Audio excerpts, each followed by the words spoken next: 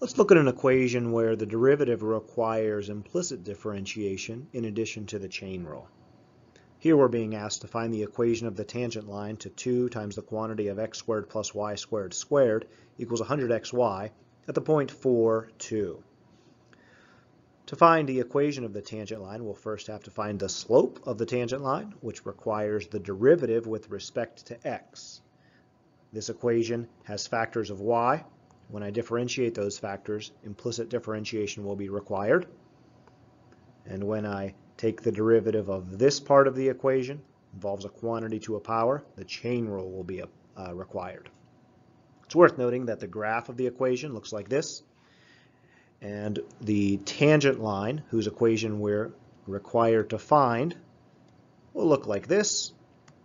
We can make some estimations about the equation of this tangent line. I know that the slope will be positive. It will be a relatively steep slope, and the y-intercept of this equation will be negative. To find the equation of that tangent line, I'll have to first take the derivative of the equation and use that derivative to find the slope of the tangent line. This derivative on the left side is going to require the chain rule because I have 2 times a quantity that is squared. I'll begin by taking the power of 2 times the coefficient of 2 to get 4 times x squared plus y squared to the power of 1, and multiply that by the derivative of the inside of the quantity x squared plus y squared. The derivative of x squared is 2x, and the derivative of y squared with respect to x is 2y, but because it's a y, I multiply by a factor of the derivative of y with respect to x, which I'll represent with y prime. On the right side of the equation, I have 100x times y. I'm going to consider 100x together to be a first factor and y to be a second factor of a product, and I will apply the product rule to take this derivative. The product rule states that if you have a product, the derivative is the first factor unchanged, 100x in this case, times the derivative of the second factor. Well, the derivative of y is 1, but because I'm taking a derivative with respect to x, I'm going to have to include a factor of y prime. The second part of the product rule states that the second factor is to be left unchanged, and that's multiplied by the derivative of the first factor. The derivative of 100x is simply 100. I have a derivative, but to solve for y prime, I'm going to have to expand the left side of this equation, the left side of the derivative. I'll begin that expansion with the distribution of the 4. I'll take 4 times x squared and 4 times y squared, which yields 4x squared plus 4y squared. And that will next have to be multiplied by 2x plus 2y times y prime. On the right side of the equation, I can clean this up to be 100x times y prime plus 100y. Continuing expanding the left side of the equation is going to involve distributing the 4x squared to both terms in the second quantity and distributing the 4y squared to both terms in the second quantity. 4x squared times 2x is 8x to the third power. 4x squared times 2y, y prime, is 8x squared y times y prime. 4y squared times 2x is 8x y squared. And 4y times 2y, y prime, is 8y to the third power times y prime. The right side of the equation will remain unchanged at this point. But now that the left side is expanded, I can move all factors that involve a y prime to the left and all factors that do not to the right. In this situation, on the left side of the equation, I already have 2 factors that have a y prime. So I'm going to write those 2 factors on the left side of this equation unchanged. They are 8x squared y times y prime and 8y cubed times y prime. I'm also going to, from the right side of the equation, subtract 100x times y prime from both sides. On the right side of the equation, I'm going to put the three factors, or I'm sorry, the three terms that do not have a factor of y prime. There's already 100y on the right, and I will additionally subtract 8x to the third and 8xy squared from both sides of the equation to move those to the right. And at this point, I have three factors that involve a y prime on the left and all the factors that do not on the right. And I'm 2 steps away from solving for y prime.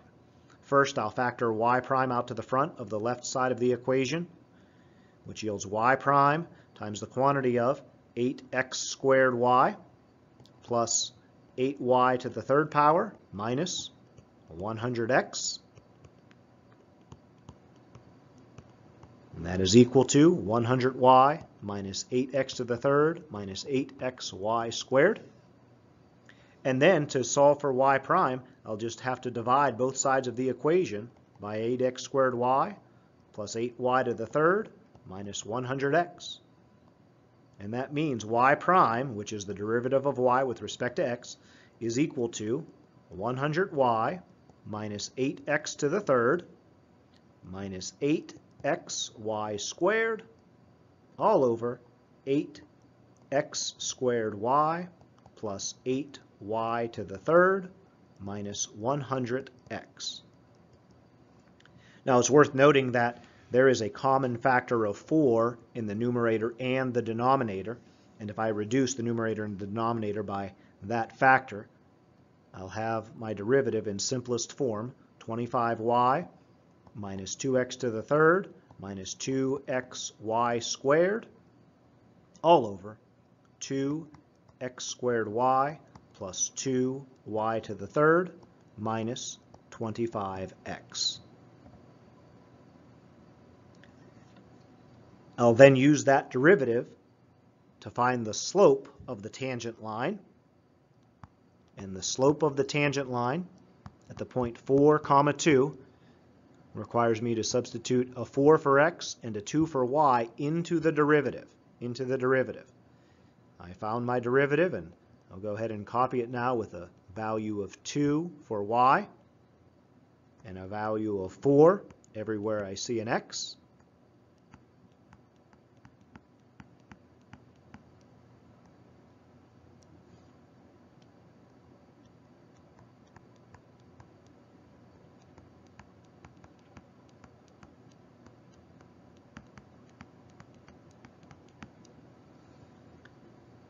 After completing this arithmetic, we find that 25 times 2 is 50, minus 2 times 4 to the third is 128, minus 2 times 4 times 2 squared, which is 32, all over the three terms in the bottom simplify to 64, positive 16, and negative 100, which means the slope of this tangent line is negative 110 over negative 20, in lowest terms positive 11 halves. Then using the slope of the tangent line, which is 11 halves, and the point on the tangent line, 4, 2, can simply write the equation. Y minus 2 equals the slope 11 halves times x minus 4. Y minus 2 equals 11 halves x minus 44 halves, which in lowest terms is 22. Adding 2 to both sides of the equation gives us our final answer for the problem, the slope of the tangent line, to the original equation at the point 4, 2, which is y equals 11 halves x, after adding 2 to both sides, minus 20. Y equals 11 halves x minus 20.